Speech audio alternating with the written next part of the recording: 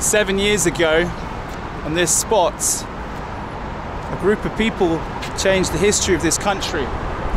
On the 21st of November, a group of people took to Maidan, this is Maidan, to protest the decision that Yanukovych made about withdrawing from the EU agreement. Ukraine's President Viktor Yanukovych refused to sign up to the free trade deal on offer. And the President of the European Commission ruled out his suggestion for trilateral talks on his country's future to include Moscow. So for a bilateral agreement between the European Union and Ukraine, there should be no trilateral format. The times of limited sovereignty are over in Europe. The decision was to tie Ukraine to EU measures, EU authoritarianism, and EU dictatorship. There are reasons why the agreement wasn't signed. The European Union refused to make any concessions to our demands, and we don't want to be brought to our knees. We are a proud people. We need to finish our own reforms first, and only then can we integrate into Europe and match their standards. However, Western NGOs financed by George Soros and corrupt EU took it upon themselves, with the help of the CIA, to influence the people of Ukraine. The people of Ukraine were influenced in the fact that they thought joining up to a corrupt political union would be their best future. So they took to the street. For a good 9 days, people gathered here, dismayed at the thoughts that they weren't going to be part of the EU. The pro-European rallies are expected to continue throughout the weekend, and the students here say they will continue to mount their own protests next week.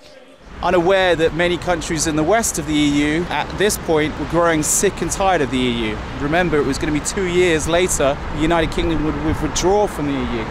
But this is where it began.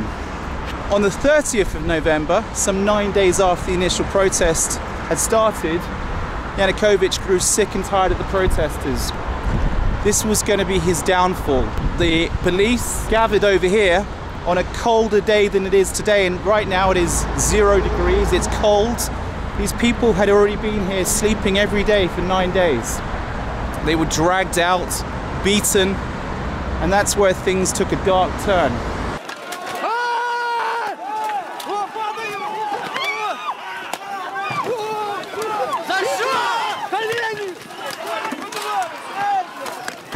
But it also changed the mood of the nation.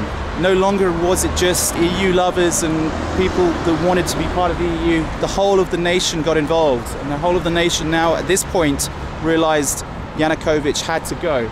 The turning point began on the 30th of November 2013. At this point here, just over 7 years ago. Imagine this square has now been cleared of all the protesters. After the 30th of November, a lot of people walking away or being carried away to hospital with blood pouring down their heads. A makeshift hospital was built up that hill towards the monastery. Now that St. Michael's Monastery is where we're going to go next. At 9:20 in the morning on November 30th, 2013, activists sieged the St. Michael's Monastery over here. They came up through St. Michael's Square, what you just saw there, dripping in wet rain. At the time it was covered in snow. And they came into here and they looked for refuge and they looked for advice from the holy men. The holy men took them in, and the holy men accepted them for who they were. And then the holy men, throughout the following 82 days, or something like 80 days that followed, helped the activists out and helped the Maidan cause. The next phase began on the 1st of December when people from all over Ukraine and people all over Kyiv gathered once again in Maidan.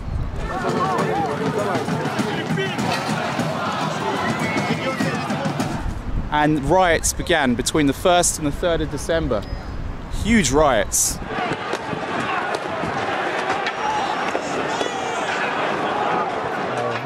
This was cheered on by Western press.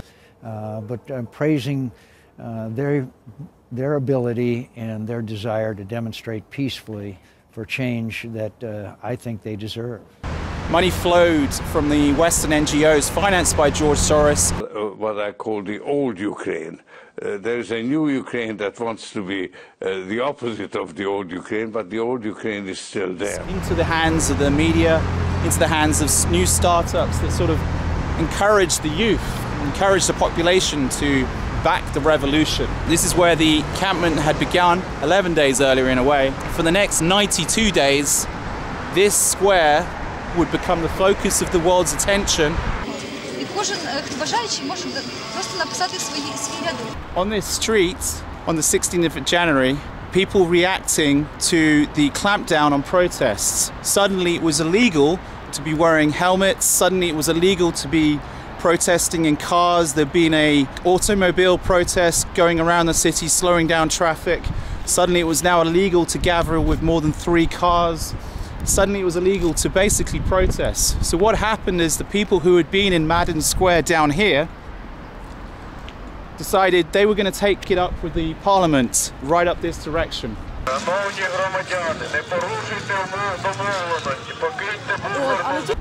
And they went up this road and they were met, as soon as they got to the top, they were met with resistance.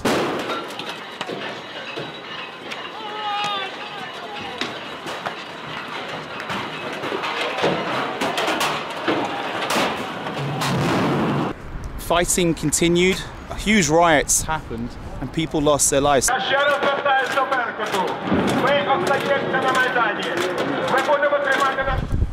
And this was going to be the start of one of the bloodiest sort of months on record. There was a point during the siege when the police were running onto the square or battling the protesters on Maidan Square, when for the first time since the Mongols invaded Kyiv, all bells at this monastery ring out. Never before since then had all the bells been rung. And yet, in the early months of 2014, this rang out and encouraged everyone to get down to Maidan. Without the bells of this monastery and without the religious leaders, Maidan Revolution may not have taken place. Effectively, these people that you see here, these people, every single one of them, until it ended in March, 125 people lost their lives. Some lost their lives to snipers who sat cowardly on the top of this building up here. This is the Performing Arts building up here. Snipers were shooting protesters down here as they were walking up the street.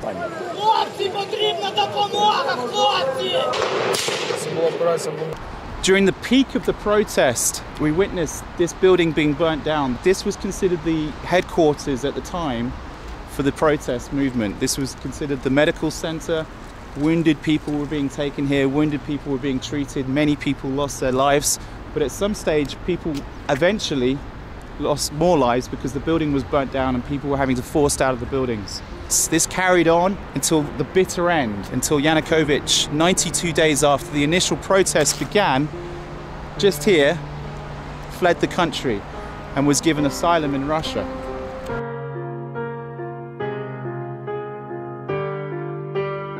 Maidan Square in central Kiev would topple a leader, a fairly elected leader, and put in a leader favoured by the West and a leader particularly favoured by the European Union.